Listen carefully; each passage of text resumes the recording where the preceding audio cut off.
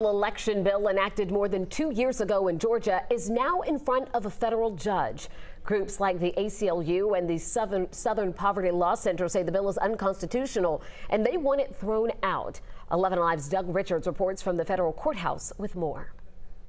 This was a bill that came hot on the heels of discredited allegations of voter fraud by President Trump and his supporters after the 2020 election. One of the biggest elements of SB 202 restricted absentee voting, requiring only a limited number of absentee drop boxes available during limited times. During the 2020 election that Joe Biden won, Georgia absentee drop boxes were widely available and popular, especially among Democratic voters. Georgia Republicans reined them in. They also reined in water and food distribution outside of polling places. The first witness in the case was Senator Harold Jones, who opposed the bill its critics called Jim Crow 2.0. African Americans solidly vote Democrat, so in reality, the target actually is to a lot of African Americans. Federal courts don't allow TV coverage, so we can't show you the 74-year-old great-grandmother who testified by video saying she was unable to vote in the 2022 runoff election because her absentee ballot got rejected by county authorities at the last minute. Attorneys for the state of Georgia argue